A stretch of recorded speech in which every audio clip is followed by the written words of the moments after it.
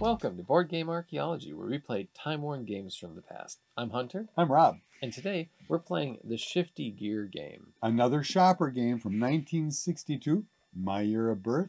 We have the Shifty Gear game. This awesome game is one of those plastic phenomenal things again, made with all plastic gears and funness. And it's a game for 4 players, an 8 to adult. And we're going to get to that right now. The goal of the game, hypothetically how a person would win this game, is to start at one of the corners and then like reach their colored finish wheel that will like come out. In this case, blue's finish wheel there. But that is how a person would win this game. Yes, it's also a dice-driven game. So each player, pick who goes first, high roll goes first, will go, and with the number on the dice, each one of these beautiful plastic colored things, you have 15 colors of your own. So if you're blue, you have 15 colors. You have 1, 2, 3, 4, 5, and 6, and they're all of different sizes, 6 being the biggest, 1 being the smallest. You have 15 things to try to get from here to there to make it work. Now, the box does have some helpful hints, and we're still trying to figure out how helpful they are. So you have 15 points, and the other team is going through there with their 15 pieces too. So the dice reflect on the number that you get to play. Yeah, and so you can move any pieces that you already have out on those rolls as well. So if you roll a 3, you can rather bring a new 3 into the mix or move a 3 that's already on the board. It wasn't clear as to whether it's like, if you have one on, you take it off and kind of put it off the board. I think that's fair. We feel it's a must, honestly, and we got to get to that right away. It looks cool. It's a great plastic game.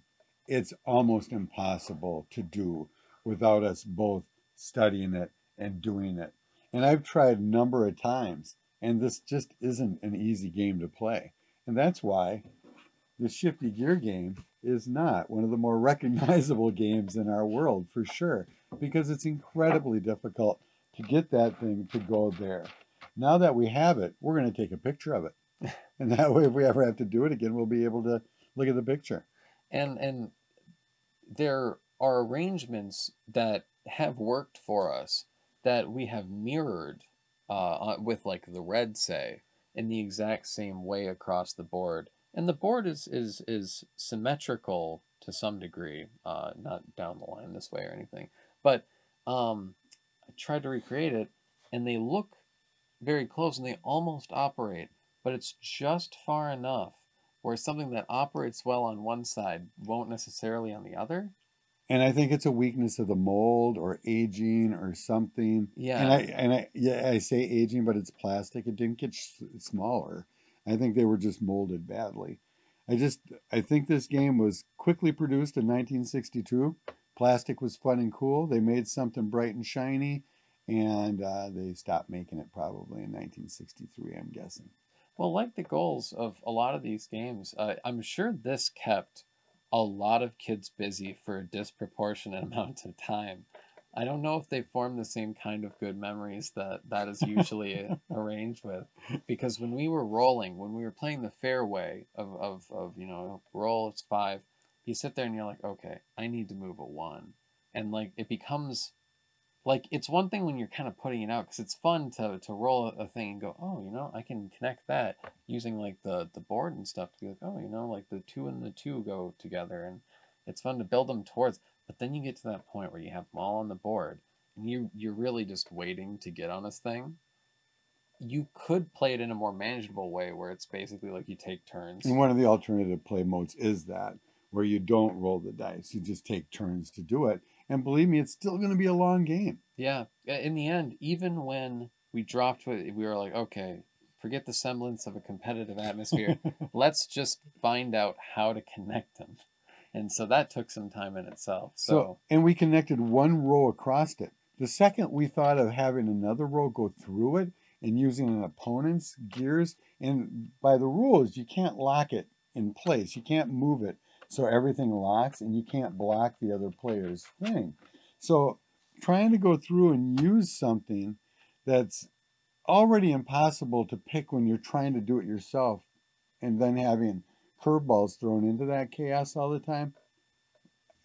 It's an impossibly difficult game. Better piece of artwork than it is a game. Yeah, and it is a really cool idea. I was very intrigued by the Shifty Gear game because I like big dumb spinny contraptions Me that you can too. do that with. Um, I, I if it was just a little smoother, it would be like, oh wow, it's really cool. I think they just need to drill 50 more holes in the play mat and make it so more things fit. Yeah, Because there's big gaps where nothing fits except for a 5 and a 6 or a 6 and a 6. And that just leaves everything cold. So I think we're spending way too much time on this poor game that really we had high hopes for. And we do have another gear game coming up in the future. But this game, unfortunately, was one of the few games that truly disappointed us. There's only been a couple games I said I don't think I'd ever play again. And I believe this might be one of them. But that said, I think this would make a great wall art.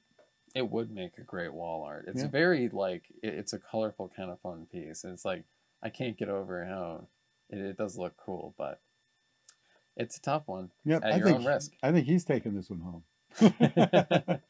Well, thanks for watching. Yeah, and if you want to know more about us, check us out at toyarchaeology.com. You can also find us on Facebook, and don't forget to subscribe to us and like us on YouTube. We'll see you next time. Bye. Bye.